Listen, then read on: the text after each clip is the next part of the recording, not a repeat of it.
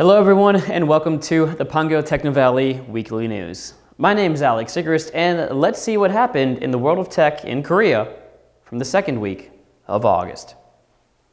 First up, Nexon unveils teaser video for The First Descendant, a new global looter shooter genre game. The First Descendant is a new game in the looter shooter genre that combines third-person shooter combat and RPG. It is a AAA game with core values of high-quality visuals implemented with Unreal Engine 5, spectacular 4-player co-op shooting action, and sustainable RPG. By releasing a teaser video and main visuals through the new trailer of The First Descendant, Nexon is preparing for its global service. They are planning a beta test to target the global market from October 20th to the 27th. And now on to our next story. Neowiz hosts online indie game festival, BIGS 2022. BIGS 2022, which runs until the 17th, is an online indie game festival designed to help promote indie game companies. At BIGS 2022, with the event website, people can experience various unique styles of indie games and check out the latest video clips of the latest games. A total of 185 Korean and 30 overseas indie game makers are participating in BIGS 2022. There will be an award show, BIGS Award, which selects outstanding games among the participating companies. Now, third up for our main news segment. Aloha Factory attracts 6 billion won worth of Series A investment. Aloha Factory is the company that has steadily developed hyper-casual games, and since the hyper-casual genre has characteristics of easy and intuitive gameplay, anyone in any age group can enjoy these games. With this round of investment, I believe we can expand our game genres to mid-core casual and contribute to Korea's mobile casual game ecosystem by partnering with other startup game makers, according to Lee Ho-jin, the CEO of Aloha Company. Next up, Rebuilderai partners with MEGAPLAN in order to secure a large amount of live action-based virtual space data. Rebuilderai is a company that has expertise in AI and AR/VR technology that allows anyone to create 3D models easily and quickly from videos using only mobile phones.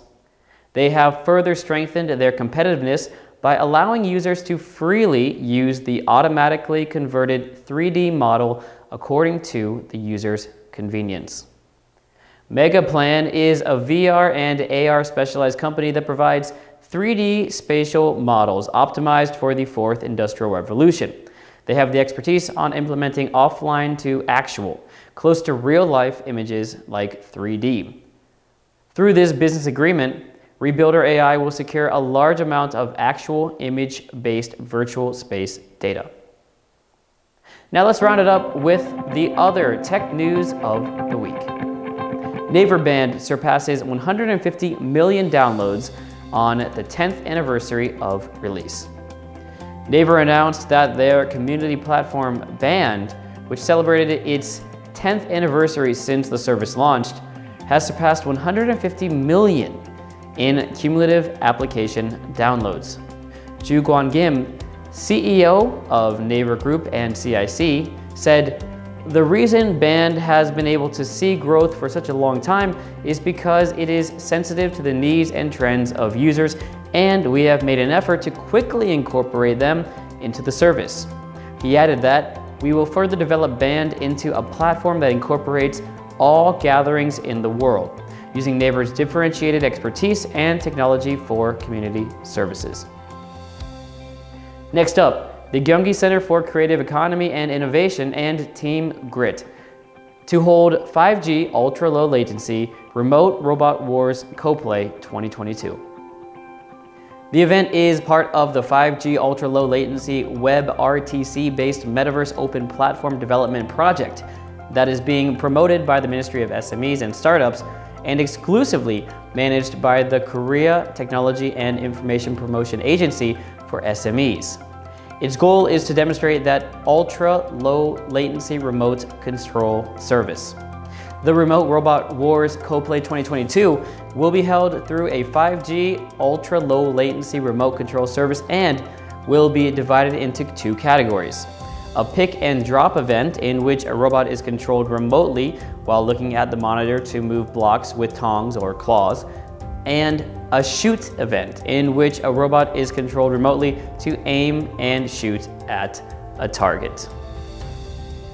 Next up, Krafton to unveil Project M and Calisto Protocol for the first time at Gamescom 2022.